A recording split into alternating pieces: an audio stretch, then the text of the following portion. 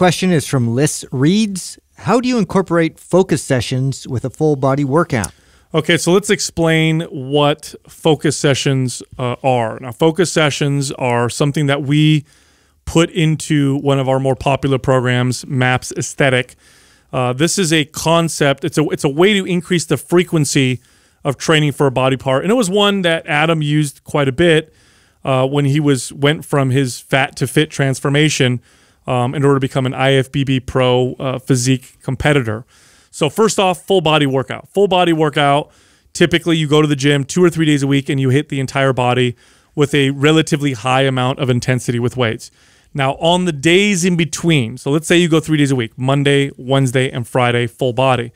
Tuesday and Thursday, you go into the gym, you pick the body part, one body part that you feel is lagging, that you would like to place special emphasis on, and you hit that body part with a lower level of intensity, doing mostly isolation work.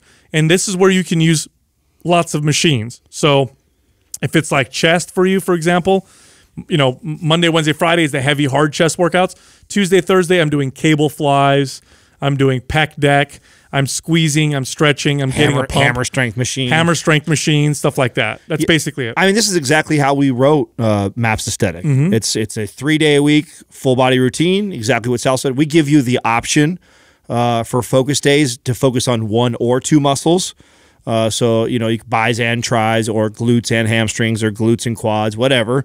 And then we show you how to build that program. So we program it loosely with the full body workouts. That's what stays the same, but what's customizable for each person is you decide what muscle groups you want to do. And it's exactly how I used to prepare for each show. So I'd do a show, I'd assess my physique, I'd get feedback from judges, friends, whatever, that said, hey, awesome, Adam, your chest looked good this showing. You could work on your front delts a little bit, and your hamstrings are weak, whatever. And then I'd go to the drawing board and I would build in these focus sessions around these full body routines. So it's how the program is designed. I think the one mistake I see some people doing with focus sessions is, and it's you know, I was guilty of this when I was younger, and that's just like hammering the muscle, thinking that the harder you hit it, the more results you get. If you're following the 3-day-a-week full body routine, you're already getting a pretty loud signal to that muscle.